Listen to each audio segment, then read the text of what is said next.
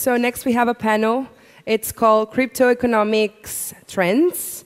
Our moderator today is going to be Jimmie Lenz. He's going to be talking us through first about our partnership with Duke University, and then we're going to welcome our panelists to the stage. So please, Jimmie, if you would like to join us. Thank you. Welcome.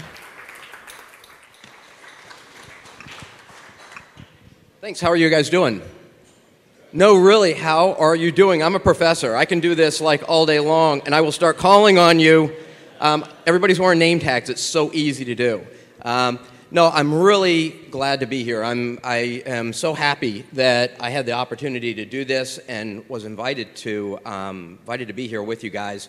So one of the things that you didn't see on Rob's last slide, Rob, I don't know why it wasn't on your last slide, I did not see a Duke logo down there. I'm not sure what's going on with that, but yeah, that's okay. So this is me. I come from a little bit non-traditional background for academia. I started in finance like 100 years ago, it feels like, trading equities and derivatives, and kind of went through that. I concentrated more on the algorithmic side of things and the electronic trading side of things, and worked for some big financial institutions, one that became Reuters USA, and my last role in industry was as Chief Risk Officer of the second largest brokerage firm in America. It was the most boring place in the world. And so I decided, hey, I'm going to get out of here and do something different. So I decided to move on and put my education to, I think, a little bit better use at Duke University. So I'm at the engineering school at Duke. I run two of the graduate programs, the Master of Engineering in Financial Technology and the Master of Engineering in Cybersecurity. But in addition to that, I have like phenomenal students. We welcomed 120 new students last week. We are the largest Master of Engineering in Financial Technology program in the world. I saw the U.S. News World Report rankings just came out, and Duke is moved up 11 spaces. We are a top 20 engineering school in the United States. Duke University, for those of you who don't know, is in Durham, North Carolina. I did not go there. I went to two other schools, the University of South Carolina for undergrad and Washington University in St. Louis for my graduate program and my doctorate work.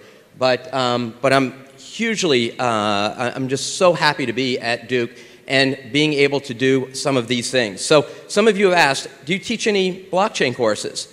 We teach a lot of blockchain courses. I teach one section every semester. I could teach 4 sections of every semester and still have a waiting list of 50 students. In addition to the courses that I'm teaching or that we offer, I also offer a course on Coursera, a blockchain course, kind of an entry-level course that's based on, lightly on the one that I teach at Duke. The cool thing about that, people from around the world. I'm as likely to have students from Berlin as I am from Boston as Beijing. And that's been a really, really cool experience. Again, it opens me up to people and thoughts from just around the world. But in addition to the courses that we're offering, including a Web3 class, which I think we may be the only place in the world that offers something like that, we have the Digital Asset Research and Engineering Collaborative. So we're doing open source research work in the digital asset space.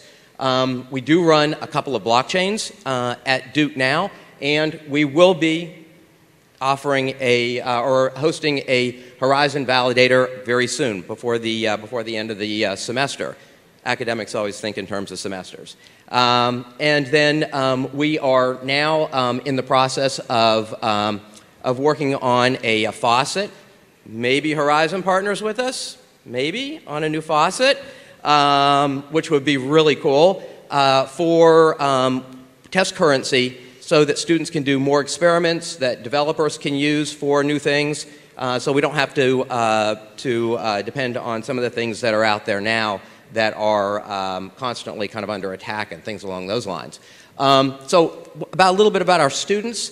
All of our students are engineering students. They're all required to take programming and software engineering courses. all of our students come from quantitative backgrounds, really quantitative backgrounds. Most of them are mathematics undergrads, double majored, math and computer science or something along those lines. But these are just some of the courses the students take. So, why am I telling you this? Because many of you work for Horizen, and you're going to be looking for interns. You're going to be you have projects that you don't have resources to staff. We can do this for you. We want to partner with Horizen.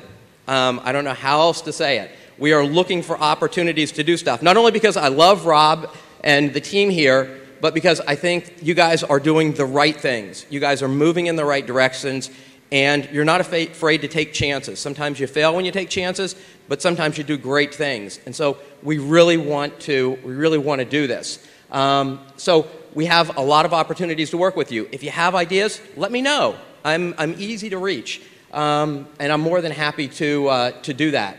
So this is all I wanted to say beforehand. We're going to call our panel up here right now. We're going to talk about some of the things that are really interesting to me in the ecosystem. So come on up.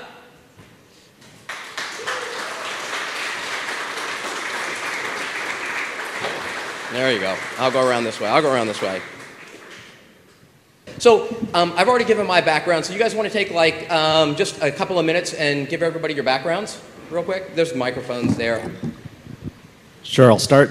Colin Jones, head of strategic investments at Horizen Labs. Prior to this, I was a finance professor for most of my career, where years and years and years ago, Rob and I stood up a crypto course in a program I used to run, and then he left to do this like ZenCash thing, and so I had to find a replacement, and it was pretty much responsible for hiring Jimmie Lenz long ago when he was slumming it at South Carolina, and before he went on to Duke. But yeah, that's my background, and excited to hear Jimmie's thoughts on tokenomics. Hey everyone, John Camardo, product manager here at Horizen Labs. Been here for about 15 months now. Prior to joining, I was at Capital One in commercial banking, strategy, product, a bunch of different things. But since then, have been here working on pretty much everything that we've done over the past year, from ApeCoin, Other Side, 11 Captains Club, and all the internal products that we're building. So very excited to be on this panel and chat with you all. Hi everyone, I'm Matt Otten. I'm filling in for Brian today. I'm also on the strategic investments team with Colin at Horizen Labs. Prior to joining Horizen, I was working in traditional finance, doing fundamental credit and equity investing at Ares Management, which is a global asset management firm. Excited to talk with everyone today. Hi everyone. I come from the world of investment banking. I currently work on tokenomics and sort of tokenomics design for the clients that we launch NFTs and fungible tokens for. Hey, I'm Domenico Cusumano. I am a product manager on the smart contracts team. I've been working on a lot of the NFT projects that we've been working on, tokenomics, things of that nature. Really interested in figuring out where the market is going and what these NFT creators really need, and advising them on that, and really trying to understand tokenomics from incentive ways we could really incentivize use cases there. And I think it's still the beginning stages, but we're like really unraveling like how to properly build something that people are going to use. So Everybody's looking at this saying, wow, a whole panel full of bankers and economists. This is going to be freaking exciting. No, I promise it will. Just stay tuned. It will get exciting. So I've done a bunch of research, and we've written a couple of papers on different things, on incentives and some of the things around tokenomics, but even beyond that to some extent. And one of the things that we found was that digital assets in particular behave a little bit differently. And one thing in particular that I always see the analogy out there, especially by lazy journalists, is that crypto is just like the dot-com bubble. I hear that constantly. So we actually did a fair amount of research and found it's absolutely nothing like the dot-com bubble. There are very, very few analogies that you can draw. And so one of the things that we found was that when we see the price of crypto go down, we actually don't see people fleeing like we do other assets when there's a downturn. We see just the opposite. We see people coming into it. And that's one of the indicators that I've been looking for to kind of gauge the health of crypto. So I'll throw it to, to two people here. I'll start with Colin first. Are there anything that you're using to gauge that kind of the health of the crypto environment? You had to start with me. Well, yeah, I thought so. I mean, why not? Sure. It's a big question. Everybody's big. trying to address it. We're looking at a lot of things without giving away secret sauce, but I think we're looking at it in our day-to-day as individual assets, and that gets down to the tokenomics of the supply and demand. So we're thinking a lot about demand models and factor-based stuff. Not so much at the overall crypto level. I work for a crypto company, so we are bullish on crypto just by default. So I'll turn it over to somebody else, but if they have a more macro look at it, Yeah, I mean, obviously you can look at various token prices and see, oh, they're down 80%, and you might think that that's something's wrong, right? But I don't really think that's the case, right? I think to a certain extent there might have been somewhat of a COVID inflation in some of the prices of cryptocurrency, right? Because if I get a $700 check that I wasn't expecting, I might throw it in something like Ethereum, right? And that could have caused some price bump there. And so I think there's potentially some normalization from that standpoint. And then also I think, with interest rates going up so much kind of across the board, right? I think it's pretty safe to say that cryptocurrencies, their true utility and use cases are pretty long dated, right? I think people say 2030 is when it might become underpinning the global economy. And so with interest rates going up, you're having to discount these long dated cash flows back at a much higher rate. And so the value they can generate in 2030 isn't changing, but the risk appetite is going down. So you're seeing prices come down a bit. So I think there's nothing wrong with the projects themselves, just kind of the macro factors are kind of causing some short-term price depression in my opinion. So I'm glad that you brought up the interest rates because, I mean, obviously, crypto and blockchain itself has never experienced a high interest rate environment. And we're going there, we're there. The Fed is doing things to ease, but, by the end of the year right now, futures are looking like probably Fed funds rate around 4%. So still significantly above where we are now. So John, you worked for Cap One. They're a credit card company. They manage interest rate risk like nobody else. What do you think about the interest rate environment, and how that could affect crypto in the short term and midterm? I'm actually not an expert on this at all, so we'll wing it. Come on. What I can tell you for certain is that my NFT investments have pretty much all gone to zero, and that's been at the sort of result of this rising interest rate environment. So. That's the extent to which I can talk about interest rates. How about you guys? What do you think in this interest rate, rising interest rate environment?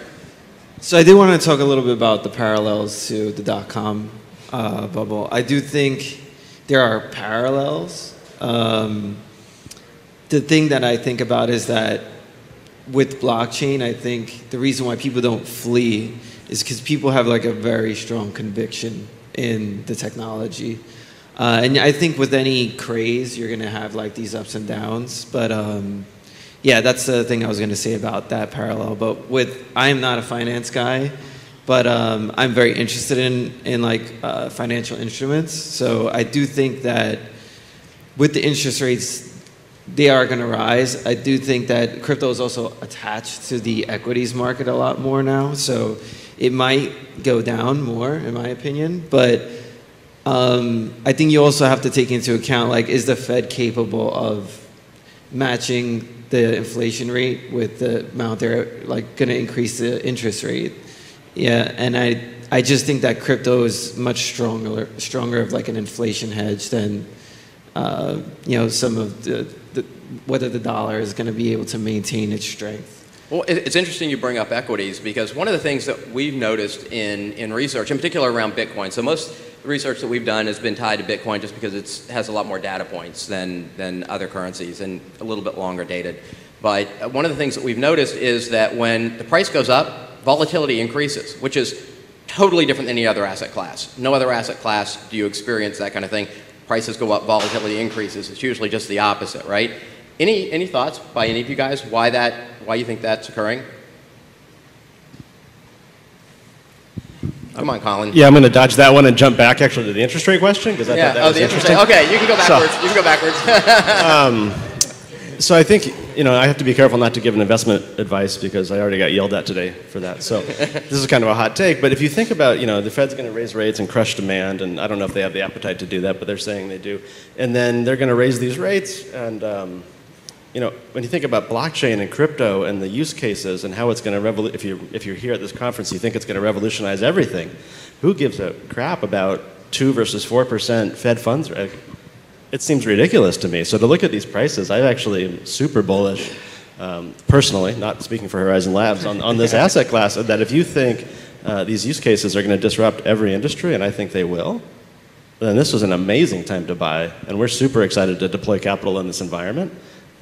Because who cares if the interest rate's 4%? And Matt's math makes work on the discounted cash flows, but those numbers are huge at the end. And 4 versus 2 versus 6.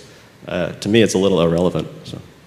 Yeah, no, I agree with you. Matt, what do I see you, it sounds like, it looks like you have something to say about it. Oh, no, I agree with everything that Colin said, right? Like, people can be very short-sighted in the short term, and like people might be saying, oh, all these, like the prices of, like big blue chip equity companies like Shopify, right? It's a great company, like they're down more than Ethereum, right? So I think people can kind of overreact in the short term, but I agree with Colin. Like, in a couple of years, right, interest rates aren't going to matter because people are going to kind of wisen up to the true, like the massive opportunity and the massive value that these can create. So one of the things that I've noticed is, more and more I don't think we've topped out, but certainly user interfaces make sometimes investing in cryptocurrencies difficult, in particular for older people. So if you look at a wirehouse firm, so Merrill Lynch, Morgan Stanley, Wells Fargo Advisors, those kinds of places, their average customer is 60 years old. They're at retirement age. And why is that? Why are they the majority of customers? Well, because that's where the money is. And those people are less likely to invest. Now, they're starting to get opportunities to do that via places like Vanguard. You can start, I think they have 8 cryptocurrencies and they're going to expand it a little bit. Or they can invest via some of the ETFs. Now, one of the things that we've noticed is, there's a pretty big divergence between prices in the ETFs. Do you think that's still a good investment opportunity for people or a way to get exposure? So it's interesting that you talk about UX and bringing new people on board. I think that what's interesting about Horizen is that Horizen Labs has an opportunity that we're a for-profit company. So I think the problem with a lot of decentralized products is that they're not thinking about the user enough. So if we're able to focus on that a lot more, we could bring adoption. When it comes to ETFs and things of that nature, my personal opinion is that, like on Vanguard, they don't know as much about crypto as we do, so we could serve that audience a lot better than them, in my opinion. Yeah, you're also not self-custodying your assets with structured products like an ETF, and there's an argument there to have around self-custodying what you own. So I think there actually are decentralized products out there from projects like Index Coop that maybe fill that gap, but it's difficult to think in a maybe decentralized manner with more centralized and structured products, but at the same time probably help onboard more people to the industry. You make trade-offs every single day around these things. And sorry, maybe to your previous point around maybe the older generation and these traditional ecosystems, I think NFTs have actually, maybe not for this 60-year-old, but at least definitely for the younger generation, they've kind of brought about probably a step change in users, new users into ecosystems, and they're great onboarding tools for people to get into self-custody, like I say, and potentially DeFi and other things around the crypto ecosystem.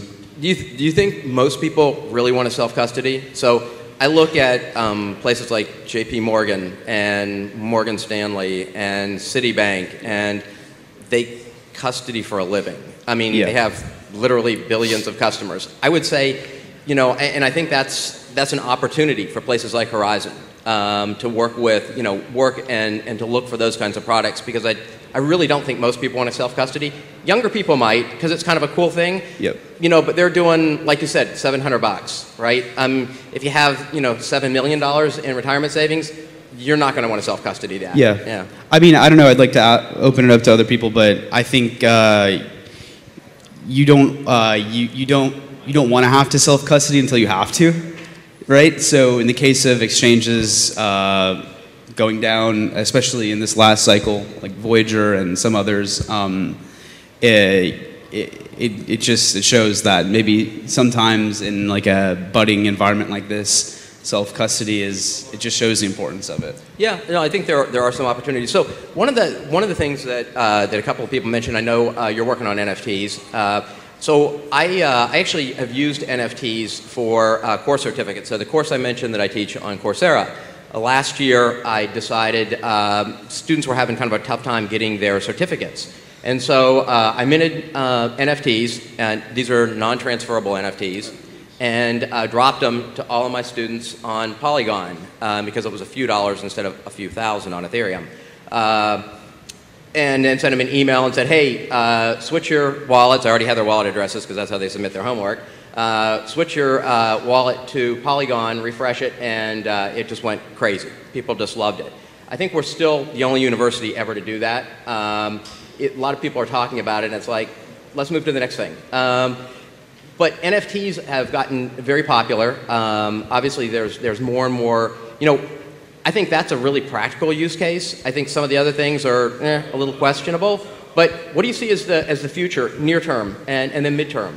Yeah, no, that's great actually.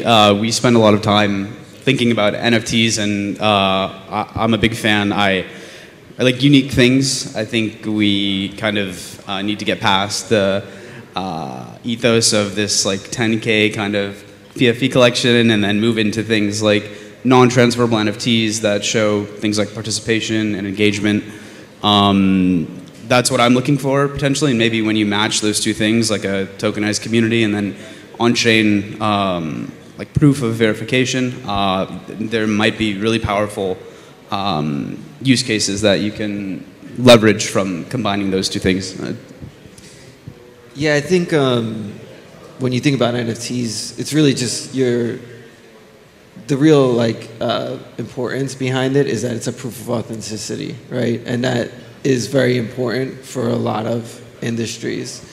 I think the opportunity for this to kind of go to the next level is figuring out how to make that really easy enough so that the end user might not even need to know that it's an NFT they're interfacing with. So if you're buying a ticket from somewhere, it's just about making that interface very easy to use. So if you're buying a ticket for an event, it's just that you actually have an NFT, but you just don't even know it. And that's how you're able to kind of transfer that ownership from one place to another.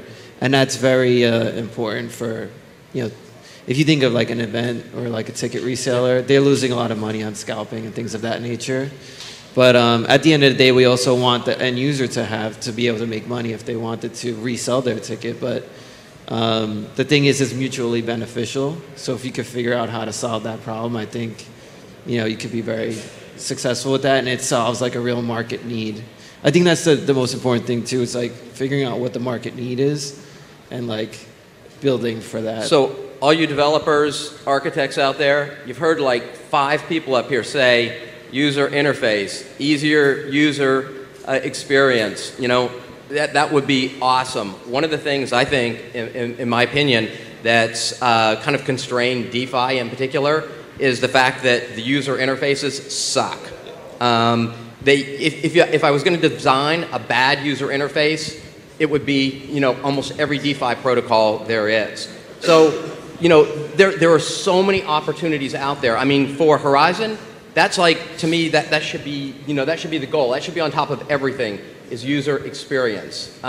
So go ahead. Yeah, I mean, we're doing it right now with the ape staking platform. I think people look on Twitter, even the sort of demos and the explainers that have been put out, kind kind of blown a lot of the viewers and community away from how elegantly things are looking and shaping out to be. So I think that's definitely going to be one to look, and I think will probably set a precedent of DeFi platforms once this launches, because we're putting a lot of time and effort into it, and I think it's going to be a pretty successful product that we're building out. Okay, 30 seconds to give your last words. 30 seconds, everybody, 30 seconds. Yeah, 30 seconds, last thoughts. If you don't have any thoughts, that's fine. I'll just echo the UI, the user interface, as being the incredibly important component to the next wave of adoption. So the pressure is on Dom to do an amazing job. But you're right about DeFi. It's scary. Yeah. Nobody's going to use that except for the whack jobs, right? Yeah. So then, and it needs to improve. Yeah. But there's a lot of value to be had. And so I think that that's going to be the next wave of adoption, is if we can just make it friendly and a lot safer. Absolutely. John? Yeah. I'm going to harp on the UI UX thing as well. I think the biggest opportunity I see that we have is trying to bridge the gap between Web 2 and Web 3. The reality is that most of the people we probably want to deal with or haven't yet reached are people who maybe don't trust technology, don't trust the technology. And so doing everything we can to kind of bridge that gap, I think is going to be super important and a huge opportunity for us as a company. Yeah, on that same note, like there's a line in like the service and restaurant industry, like serve every customer as if they were your mom, right? And I think it's kind of true here. Like this needs to be so easy to use that like my mom, who knows nothing about crypto, could figure it out and make it work. So I think that's what it needs to move towards. Love that. I would just like to see more creative NFT use cases and NFT projects come into the market.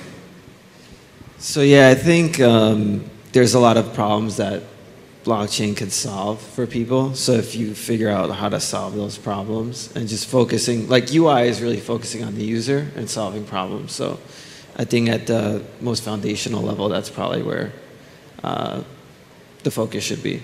With that, we are out of time. Thanks very much, everybody. I really appreciate your thoughts.